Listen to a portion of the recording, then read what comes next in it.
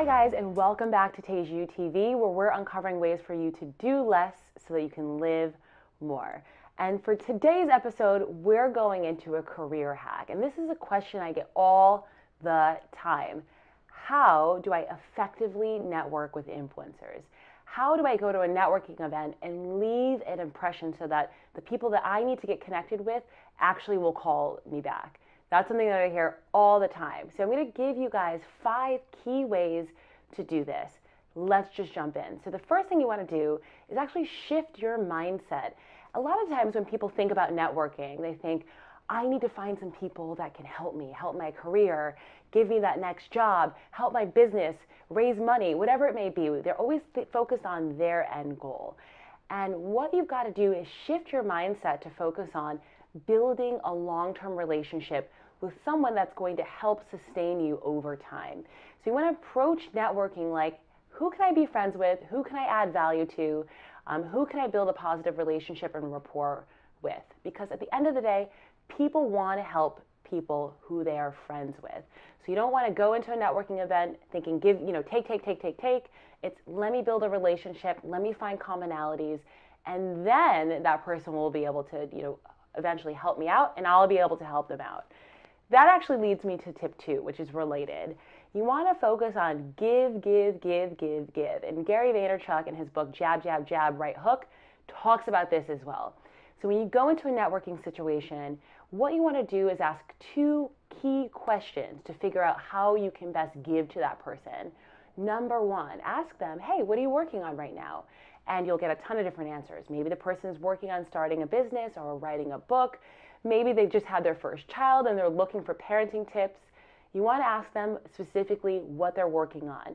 Then after you've shut your mouth and listened, then you want to figure out, so what's challenging about that situation? Again, the question is, what's challenging about that situation? Or what are you learning in that situation? That's the question you want to ask. Instead of, well, how can I help you with this? Which sounds a little bit contrived. So focus on uncovering and unearthing where the person is experiencing challenges so that you can automatically think about people that you know in your network, maybe experiences that you've had, so that you can add value. Maybe you can connect them with someone, or maybe you're an expert in the area that they're experiencing challenges in, and you can add some value through key tips and advice. So focus on uncovering those challenges. Now, the third tip for today is you want to do the close and get their information. So either by getting their business card or actually just taking out your phone, which I think is the most gangster way to do it. Just take out your phone and be like, okay, what's your information? Give me your information, give me your email, hand them your phone. Business cards, yes, they're still effective. If you're going to give someone a business card, make sure it's a cool business card. Don't give them like a flimsy little papery something or other. Give them a legit business card, something that's got weight to it, something that's square or a different shape so that it's memorable. But again, the most G way to do it, say, hey, would love to connect with you. Take out that slick iPhone that you've got or whatever phone you've got, have them enter your digits, and then be on your way. And don't forget to follow up. A lot of times people will be at networking events. They'll collect a ton of information, follow up with people, start that dialogue on email, reach out to them over the phone, and make sure that you're continuing to be forward-facing and a valuable add to that person's life.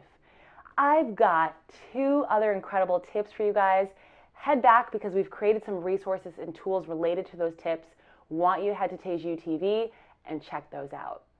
Like this episode today, share it with friends. If you know people who are trying to get their networking on, up-level the people that are in their sphere of influence, hit send on this video and get it out to them. Don't forget to head back to Teju TV, where every week we've got incredible tips like this. Business, career, lifestyle, fitness to help you do less so that you can live more. Till next time, guys.